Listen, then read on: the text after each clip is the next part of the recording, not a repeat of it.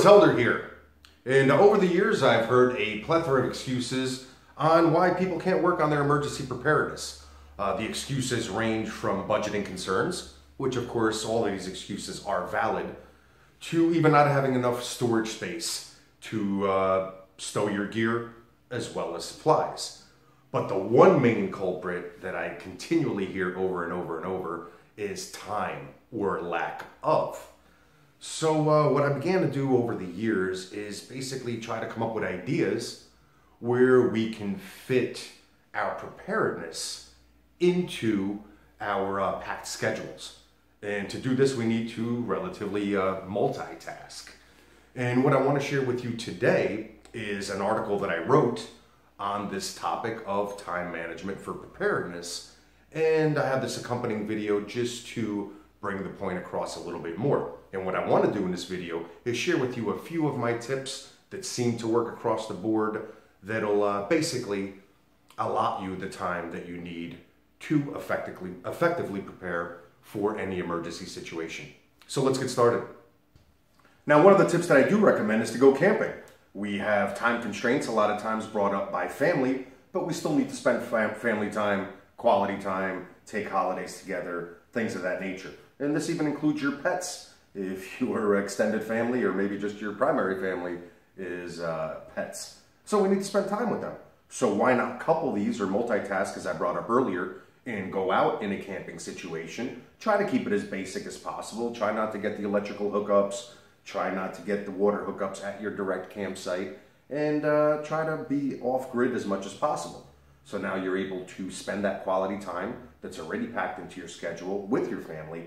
And at the same time, you're outdoors working on your preparedness skills. And as you know, there's a plethora of them that you can explore in a camping environment. The next tip goes along the same lines as uniting the family or your extended group of friends and getting together and watching video tutorials.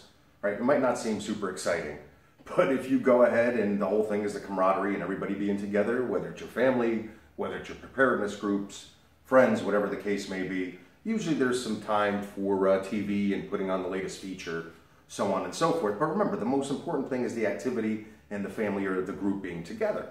What you're watching should really be secondary. And once again, sticking with the packed schedule, we need to allot that family time, that quality bonding time. So instead of watching that movie for the 5th time that you and your family enjoy, why not put on some interesting video tutorials? And that way you can work on your preparedness skill, still have your bonding time, feed in that good knowledge, and on top of it, it's already part of your schedule, so it's not taking up any more time. So the next tip would be to go off-grid in your home. Once again, keeping with the time management frame, now you're in your home, you don't have to leave, you don't have to go anywhere, you don't need to allot that extra time for travel and even preparation. So the best thing that you want to do is mimic those emergency situations. If it's possible, shut off that electrical breaker for those 48 to 72 hours over the weekend and make it a family event. You're basically camping indoors. So you're pretty much in an ideal scenario, but it's going to teach you a lot about your preparedness plan. Is it addressed correctly? What can you improve on? How are the food needs? How are you boiling your water?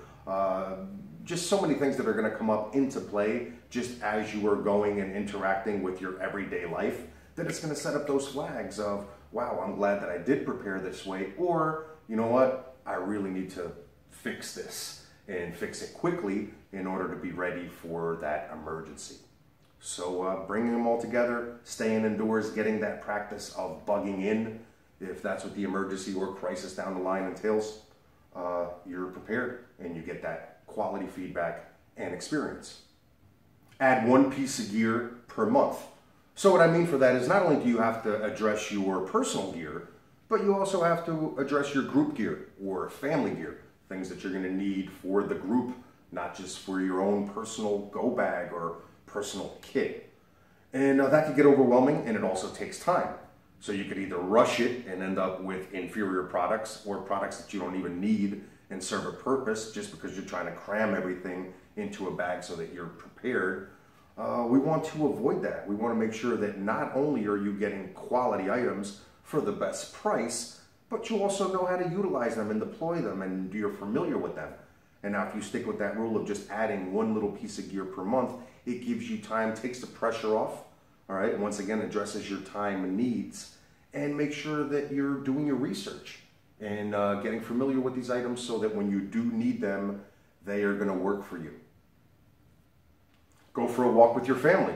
Once again, keeping time management in mind and knowing that we need to spend time with our family.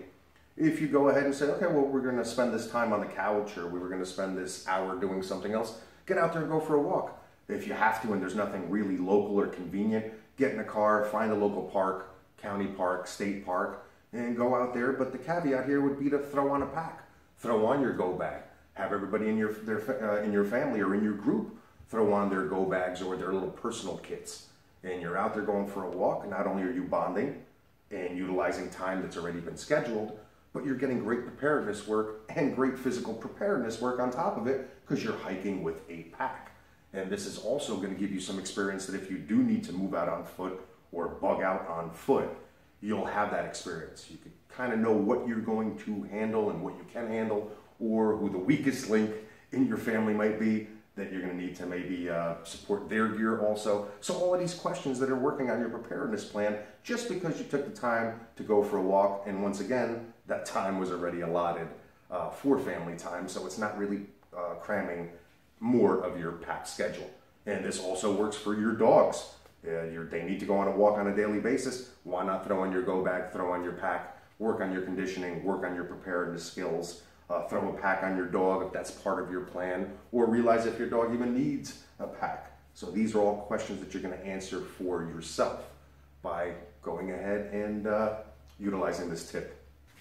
Volunteer at a Boy Scout outing. I'm sure that you know somebody that's in scouting or has a son that's in scouting, and they're always looking for volunteers. And the good thing about this is you don't have to commit fully. You can just go on an outing once in a while or even just once a year. And it's going to help out the troop tremendously because they always need extra people to drive to get the scouts to the campsite, other adult leaders that need to be there just for supervision purposes. And once again, if you are familiar with the parents of the scout and they can vouch for you, you'll be more than welcome to come and help out. And the wonderful thing about this is not only are you crossing up your volunteer time, but you're going to get an amazing amount of knowledge because you're going to see these boys operate, and especially if it's a good troop, and you're going to see how their skills are deployed, how they operate as one unit, how they break off and operate as an effective patrol with a smaller unit. And the skill sets that they're working on are just continual, from fire building to cooking to shelter building, pioneering, you name it. That's just part of their routine to set up their base camp. And you could sit there taking advantage of all this, soaking all of this knowledge in, that if you were out there on your own, you might not have the experience or the wherewithal to be able to execute these things. So by being out there with these scouts, they already have all the equipment, they already have all the gear, and you could just sit there and collect a bunch of knowledge that you could then implement into your own personal and or group plan. Attend the local CERT event. Now, CERT is a Community Emergency Response Team. So basically, most locales, cities, counties, states have their own CERT teams, which basically is getting the community involved. And their main job is disaster preparedness, or how to execute once there is a disaster in play. So it's part of FEMA, and it's kind of controlled by FEMA. So the good thing about this is, thinking of your packed schedule, we still need to get out there and involved with our local communities.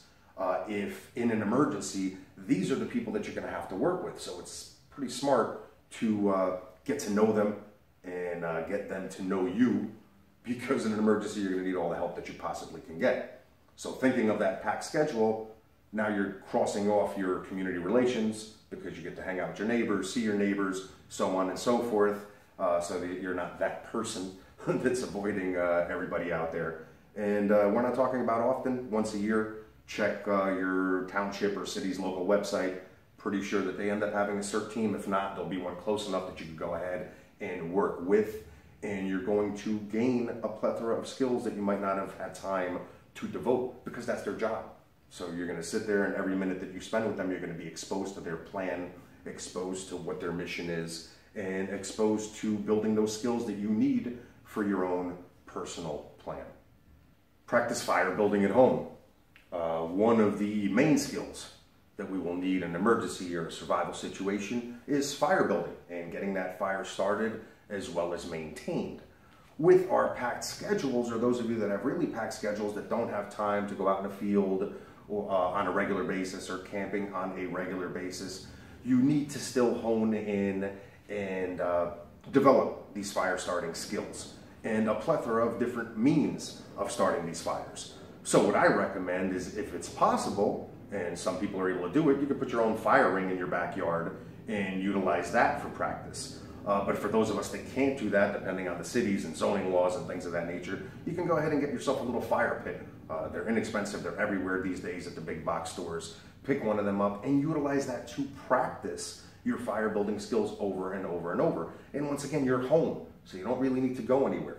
So going with the time management plan, if you're spending family time, if you need to cook lunch, cook dinner, why not go outside, utilize your fire pit, use your ferro rod or whatever fire starter you want to practice with, get that fire started, and end up making lunch for the family.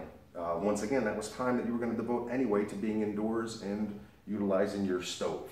Other times is keeping in the theme for spending quality family time, going out there, starting that fire as the excuse to get your practice in, and now bring the family outside and have toast some marshmallows, sit around the fire. Now you're getting your quality time, you're getting away from the TV box that's sitting there pretty much, feeding us useless information anyway. So you're much better off enjoying nature, even if it's just outdoors in your backyard, spending that quality time with your family and honing in those fire building skills. So the bottom line here is, we could always find excuses of why we don't have time. What we want to do is search for answers. We realize that preparedness is important. That's why you're even listening to this, or trying to gather information for yourself and for your family. So we know that we really can't bypass this. This is something that's important. So you need to also make that extra effort to say, okay, I understand. This might not be super simple, but at the same time, it's doable. And if it's doable, you're going to get that knowledge, you're going to get that experience, as opposed to having none. So it's really up to you. It's up to your desire, but understand that this is a responsibility. I've given a few of my tips to share with you. There are countless other ones out there. Use these tips as a guide. Some of them might work flawlessly for you. Some of them won't be applicable at all because of your current situation, location, or whatever the case may be. But that's what we do here with our community, is just share information. And hopefully something that I wrote about in the article, so make sure you do read the article, or that I covered in this video, sparked something inside of you, gave you an idea that you can go and run with it to aid in your preparedness that much better. Once again, this is Helder. I hope you found this information useful.